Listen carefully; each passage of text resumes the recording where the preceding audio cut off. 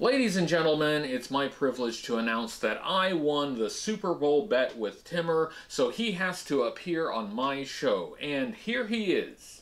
Here I am! We always collaborate to review really ugly toys, so I found something special. Oh no, not the septic tank, we already did that one.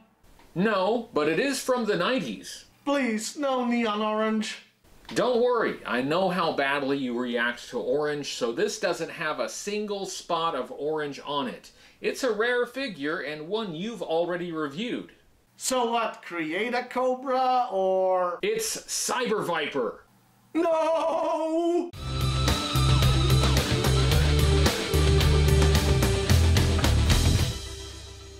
Hello everybody, Hooded Cobra Commander 788 here. This is the show where we review every vintage G.I. Joe toy from 1982 to 1994. And I mean every one, including the really ugly ones. Last month, the Chiefs beat the Eagles in the Super Bowl. It was sweet revenge after the Eagles beat my team a few years ago. I had a bet with Timmer from the YouTube show Half the Battle, and the loser would have to appear on the winner's show, and I won. This week we are reviewing one of the strangest figures in the entire vintage G.I. Joe era. It's a mishmash of parts and wild colors, and it came with a tub of Play-Doh. It embodies the extreme 90s. HCC and Friends present the Cyber Viper.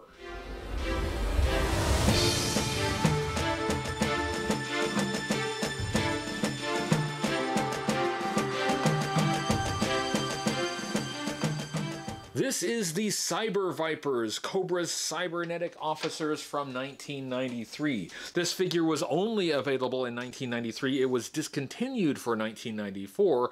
This is the only version of the Cyber Viper in the vintage line. The figure was revisited only one time in the history of the brand in the Pursuit of Cobra series. That figure looked totally different from this one. The Cyber Vipers was from the Mega Marines series. The Mega Marines was a sub-team of G.I. Joe that fought against Cobra's mutant monsters. The G.I. Joe side of this subset was led by Gung Ho. The Cobra side had two oversized mutants, the Bio Viper and the Monstro Viper, and two army builders, the Mega Vipers and the Cyber Vipers. Mega Marines figures included bio armor, which was really just Play-Doh. They had molds for shaping the Play-Doh into armored vests. G.I. Joe had a lot of these sub-teams, and they only became more numerous in the 1990s. 1993 included the Mega Marines, Dino Hunters, Ninja Force, and Star Brigade. There were so many subsets that the main series had to be given its own name, Battle Corps. By this time, G.I. Joe had adopted many science fiction, fantasy, and horror tropes, and even a few comic tropes. Oh, hi!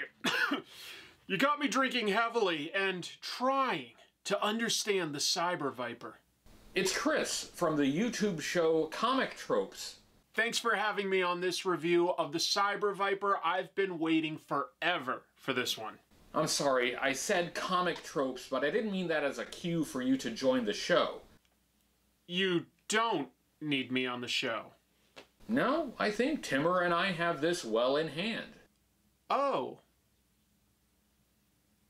I haven't been able to find out who designed this figure for Hasbro. No one seems to want to take credit for it. As we will see later, the Cyber Vipers were created by Dr. Mindbender for Cobra. There was a new version of Dr. Mindbender in 1993, but it was not in the Mega Marines set, even though Dr. Mindbender is mentioned on the file card. And here is the file card. I will read this file card later, but for now I wanted to point out that it has a list of some of the features, and I will be using this to describe some of the accessories and details. The Cyber Vipers are cyborgs. Yes, there were cyborgs in G.I. Joe. In the 90s, anything could be in G.I. Joe. Cyborgs, aliens, mutants, robots, zombies. There is some debate about whether the 1986 Cobra Battle Android Trooper was going to be cybernetic. The final product was fully mechanical, but eventually we got cybernetic Cobras. Let's take a look at Cyber Viper's accessories. None of these accessories are original. Like many other 90s accessories, they came on a plastic frame. The purchaser would cut the accessories off the plastic tree. This means there is no color variation among the accessories that were attached attached to the tree. In this case, they are gray, which sort of makes them unique. Most of these accessories were not cast in gray for other figures. Nonetheless, absolutely nothing was designed new for the Cyber Viper. These are all reused accessories. Some of the accessories were not on the plastic tree, such as the mold and the missile launcher. We will get to all of them. Let's start by looking at this large rifle. It is in gray plastic. It has a drum magazine and a scope. It is very large. It's oversized for the figure. This rifle was originally issued for the 1990 Rock Viper in a cream color. The Rock Viper's rifle had a peg on the side, so it could be pegged into the figure's backpack, like so. The Cyber Viper rifle does not have the peg. The grip on this rifle is a bit too thick to fit in my Cyber Viper's hand, so I do not put this in the figure's hand because I don't want to risk breaking the thumb. In fact, I don't put any of these accessories in the figure's hand. The next accessory is this flamethrower. It is in gray plastic. It has two grips. It has the pistol grip and the foregrip. It has a molded on hose and a peg on the back, and it also has a vented shroud over part of the barrel. This flamethrower was originally issued with 1991 Incinerator in silver plastic. The details are good, but the Incinerator flamethrower connected to the backpack with this plastic hose that attached on the peg at the back of the flamethrower.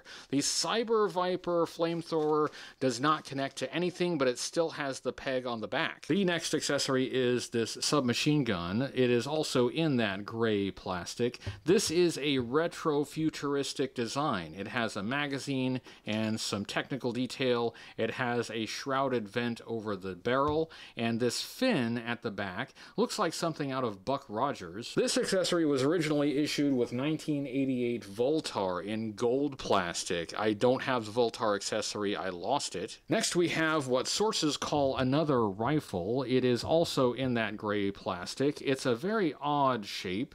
It has two grips. It has the back and then this foregrip here. This was originally issued with 1988 Toxo Viper in black plastic.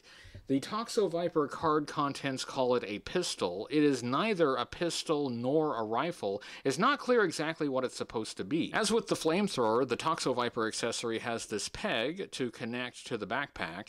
The Cyber Viper accessory does not connect to anything, but it still has the peg. Another gray accessory is the figure stand. The figure stand is a nice innovation from the 1990s, although figure stands did exist in the 80s. In the 90s, they actually came with the figures, so that's nice. Also, the gray kind of matches the gray on the figure, so that's something. Finally, we get to an accessory that is not gray. It is not gray, but it is not an improvement. It's this missile launcher, and it is bright yellow. This is one of the infamous spring-loaded missile launchers from the 1990s. It looks really good. It has a ton of technical detail all over it. It has what may be a multi-barrel machine gun underneath, and it has this guard that's supposed to go over the arm, and this grip that's on the top. The grip is supposed to go in the figure's hand like this. It doesn't go the other way, it goes this way. Of course, I won't put that in this figure's hand because I don't want to break the thumb. As nice as this missile launcher looks, it is not original. It was issued in red plastic for 1993 Cobra Commander version 6, and for the 1993 Crimson Guard Commander, again in yellow plastic, but with a black trigger instead of a yellow trigger. It was also issued with Eels version 3 and the Mega Viper. The Cyber Viper launcher is the only one that came with a yellow body and a yellow trigger. The final card calls this a forearm firing cyber gun missile launcher. Since this is a spring-loaded missile launcher, it will really fire missiles. It included 2 gray missiles. To operate this missile launcher, just place the gray missile into the barrel with the notch side down. Press it all the way in until it clicks. To fire, you just press this trigger back. Let's test it using our old nemesis, Dr. Mindbender. Let's set him up there, and then take aim and fire. At last we get to what everyone really came here for, the moldable bio armor and the mold that works with it. It comes in a black plastic container with a pink lid. It has G.I. Joe on the top. It has a silver label that says G.I. Joe Mega Marines moldable bio armor. It says G.I. Joe Mega Marines even though this comes with the bad guy. This particular example still has the vintage Play-Doh inside. It looks like it was a red color. It's also solid as a rock now and partially crystallized. There's no way to reconstitute this. So how are we going to test the mold to see if that works? With Play-Doh, of course, regardless of what the label says, this stuff was this stuff. This Play-Doh is in a hideous pink color, which is fitting. We're going to test it with the Bio Armor mold, which is a neon green color. It has details on the outside, but you're not meant to attach this to the figure. It has molded detail on the inside, so you can shape the Play-Doh. Let's just put a couple blobs of Play-Doh in the mold. We got to put some in the front and put some in the back, and when we press it together it should make a bio armor vest. Now this isn't very good armor. You wouldn't expect Play-Doh to make very good armor, but you can simulate battle damage with it, and that's kind of cool. I think that's the general idea that they were going with. The figure's arms will have to be out to make this work. This looks like the front, so let's just close that over the figure and press to shape the Play-Doh. Now let's pop it back open and see if it worked, and it didn't work too well. It did shape the Play-Doh, but the back and the front are coming apart, so we'll need to try that again. I added some more Play-Doh to the mold, so hopefully that will help the front and the back to mesh together. So let's press it together really good, and then now let's try to open it up and see if it works. That worked a little bit better. You can remove some of this excess, and there you go, the bio armor. We have looked at this before, and it's just as silly now as it was when we looked at it on the Gung Ho figure. Like I said, you can simulate battle damage. This is cute, if not very functional. It's an innovative idea to integrate another Hasbro property with G.I. Joe, even if it does look a little silly. They weren't fooling anybody by calling it bio armor, though. Everybody knows exactly what it is. You may be wondering what these other parts are for. Well, those are so you can mold warheads for the missiles. This works the same way as the bio armor. You just put Play-Doh on each side and then press the missiles in. Then you can close the mold and press, and then you can remove the excess. It's a little easier to remove the excess on these missiles. So remove the excess, and then when you open it, you should have nice pink Play-Doh warheads for your missile. And there it is. It looks all right. What is the purpose of this? I have no idea. How well do these missiles work with the warheads? I'll bet Dr. Mindbender would like to find out. Let's test it. Let's place it back in the missile launcher and press all the way in. It's a little difficult to do without squishing the warhead. Yes, I have squished the warhead by pressing it in. There just isn't a way to get it in far enough. But anyway, let's test it anyway. Goodbye, Dr. Mindbender. Let's take a look at the articulation. Blah, blah, blah, the knees bend 90 degrees, blah, blah, blah. Why do you do this every time? Dude, articulation on G.I. Joe figures is like always the same. At least when I talk about articulation on my brand new Saturday Shorty show and I talk about Transformers, it's relevant because all their articulation is different. You're seriously plugging your stuff in the middle of my review? You betcha! Catch the show on Saturdays on my channel. Well, that's fine, but the articulation part is important. I know I say the same thing in almost every review, but any video could be somebody's first video, so it's their first time hearing it. He had the articulation that was standard for G.I. Joe figures well before 1993, so he could turn his head from left to right and look up and down. He could swing his arm up at the shoulder and swivel at the shoulder all the way around. He had a hinge at the elbow, so he could bend his arm at the elbow about 90 degrees. He had a swivel at the bicep, so he could swivel his arm all the way around. This was an O-ring figure, meaning the figure was held together with a rubber O-ring that looped around the inside. That allowed him to move at the torso a bit. He could move his legs apart about so far. He could bend his leg at the hip about 90 degrees. degrees and bend at the knee about 90 degrees. Let's take a look at the sculpt, design, and color of Cyber Viper. This is one of the most bizarre figures in the entire line. It looks like a Frankenstein figure, but it's not. It's made of entirely new body parts for some reason.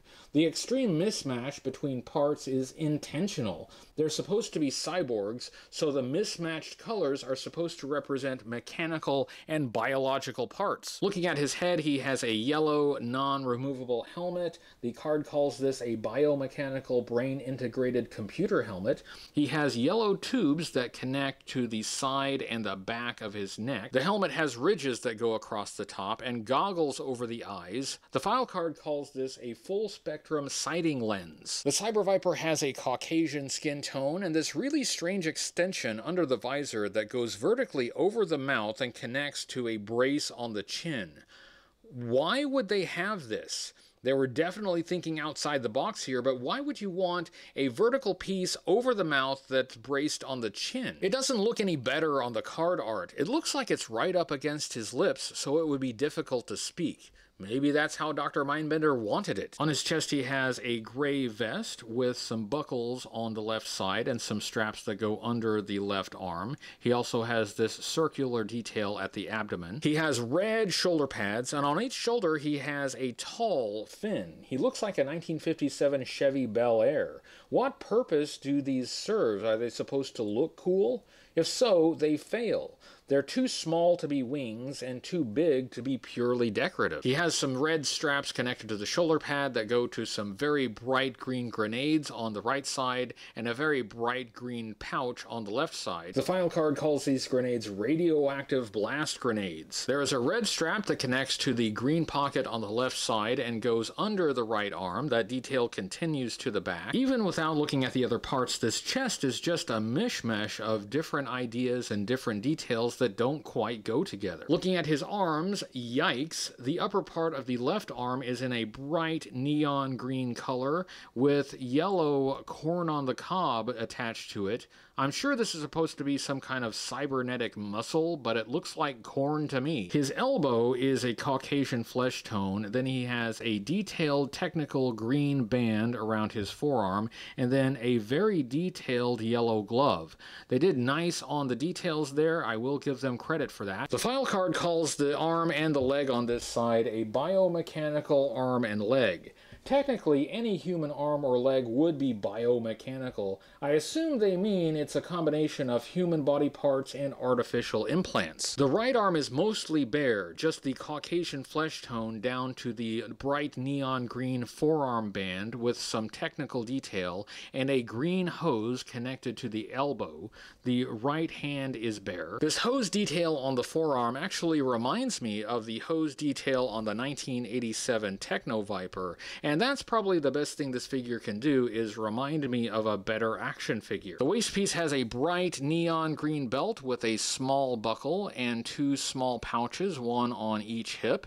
He has red trousers and otherwise not much detail. Looking at his legs, double yikes, he has two totally different colored legs. The right leg is the same red color as the waist piece and there is a seam down the outside leg. Otherwise, no real detail on the right leg. The left leg is a bright neon green and it has all these ridged muscle details on it. This is supposed to be a mechanical leg. I assume the ridge detail is supposed to match what's on the upper left arm, but it's done much better on the leg. There is a ridged gray band around the left leg that goes down to the left boot. The boots are gray, and the boots are almost symmetrical. At least they're the same color of gray. There's a lip on the right boot that is not on the left boot, so even the almost symmetrical boots are not quite the same. When I reviewed Darklon, I noted the figure looked like a collection of mismatched parts. Cyber Viper makes Darklon look tasteful in comparison. Cyber Viper looks like a 3-year-old who dressed himself. I understand that they were trying to make this guy look like he was assembled from different mechanical parts, but there are better ways to do that. In fact, there aren't many worse ways to do that. You didn't point out that this figure doesn't have any indication that he is Cobra. I mean, he doesn't have any insignias on him, so there's nothing to say that he's a bad guy. Well, apart from the fact that you're blinded by his garishness. Thank you, Timmer. That was both pertinent and apt. Can I go now? No way. You've reviewed this thing and I need your knowledge and experience. Next year, if I win, I'm making you review Robo Joe. Let's look at the file card. The file card is in a disgusting green color. Of course it is. It has some artwork of Cyber Viper here in this lower panel and then a close-up in the upper panel. And there is a color mismatch in the art. The left leg is red. On the figure, the left leg is green. His codename is Cyber Vipers, hyphenated and plural. They are the cybernetic officers. Primary military specialty is cybernetic operations. Secondary military specialty, biointelligence warfare. This is a collection of smart-sounding words that have no context or meaning. Here we have a quote, presumably from a Cyber Viper. It says, "We are Cobra's elite cybernetic organisms, walking computers with bad attitudes. They're probably running Windows ME." This paragraph tells us all we need to know about the Cyber Vipers. It says, Dr. Mindbender created the Cyber Vipers because he needed two things: intelligent soldiers who could handle his highly dangerous bioengineering operations laboratory and keep the genetically enhanced mega monsters under control. The Cyber Vipers do both. They are first-rate fighters with evil brains enhanced by Dr. Mindbender himself. Abby-normal brains. They are half man and half robot, and both halves form one tough enemy for the Mega Marines to fight. These cybernetic troopers help control the top-level command operations of the Mega Monsters and are responsible for initiating their destructive attacks.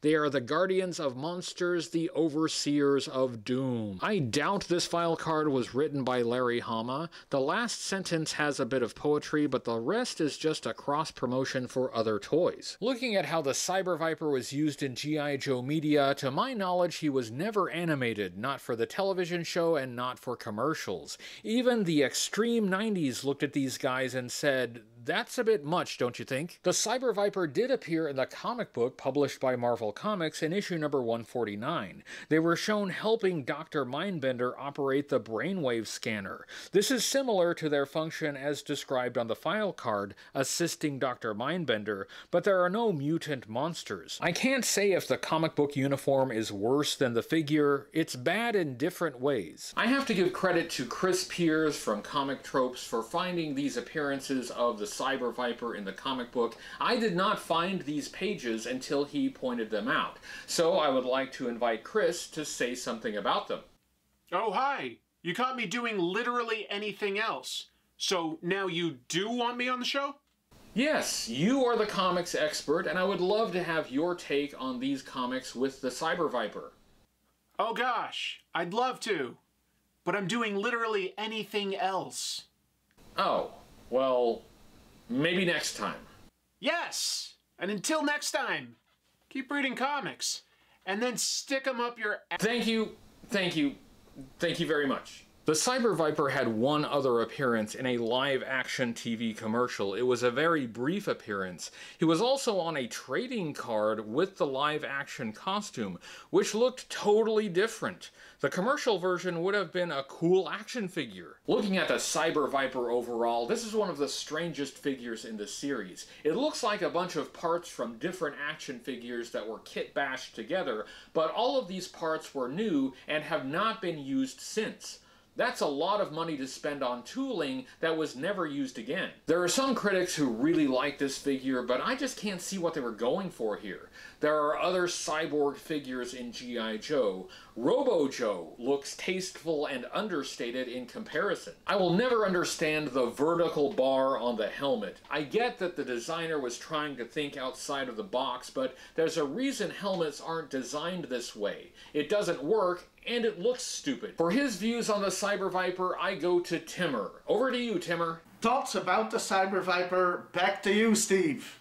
Oh, wait, you actually want me to tell you my thoughts on the thing. Yeah, it's pretty horrendous looking. It's not a good figure. I'm not a fan. No, sir, I don't like it. The accessories look good in gray, and there are some gems here. The incinerator flamethrower looks cool, but there is nothing new here. This is another low effort from the 90s. What do you think of the accessories, Timmer? Same. Back to you, Steve. The final card has some good points. Dr. Mindbender could use some lab assistance, but it's mostly just cross-promotion for other toys. What does Timmer think of Cyber Viper's place in G.I. Joe lore? Back to you, Steve. Back to you, Timmer. Back to you, Steve. Back to you, Timmer. Back to you, Steve. Let's hear what Chris from Comic Tropes thinks about the Cyber Viper. My thoughts on the Cyber Viper. I don't love it.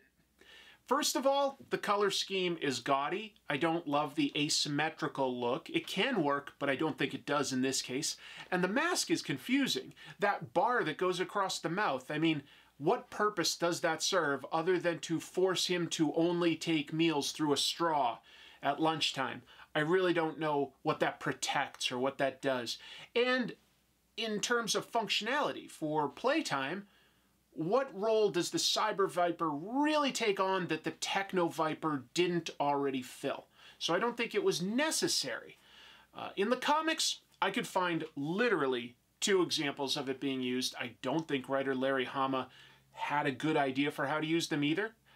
They show up as assistants for Dr. Mindbender, a role typically fulfilled by Techno Vipers. And then there's also a scene where one is driving a tank, and Hoodie Coco, you're the expert here. I think this was called the Devastator. I'm not fully sure there.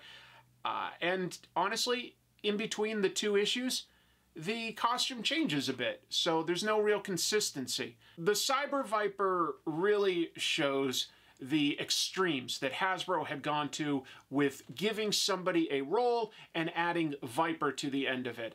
I don't know exactly whose idea that was to push the Viper thing so strongly, but I do know that writer Larry Hama had fun with it in the comics, including scenes like this where kitchen vipers are referred to. I think that that's a pretty good gag, that there are things as obscure as a kitchen chef, and that they are given a title with Viper at the end. That's pretty funny. Anyway, I would ultimately have more fun, even as a kid, with a kitchen viper as compared to the Cyber Viper. So, not my favorite.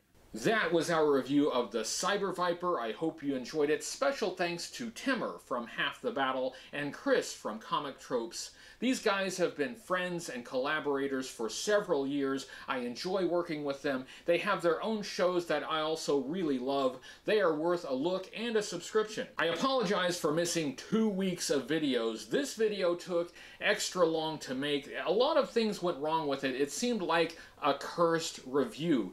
Apparently, the action figure gods did not want us to review Cyber Viper. If you did like this video, please give it a thumbs up on YouTube, subscribe to the YouTube channel, share this video with your friends. You can find me on social media, on Facebook and Twitter, and I have a website, HCC788.com. As always, thank you to my supporters on Patreon, without whom these videos would not be possible. They really have sustained me through difficult times, and I am extremely grateful to them. If you'd like to support the channel, Patreon is a great way to do it. You can get some special perks and get your name in videos like the names you see scrolling on the screen right now. I'll be back soon with another vintage G.I. Joe toy review, and until then, remember, only G.I. Joe is G.I. Joe.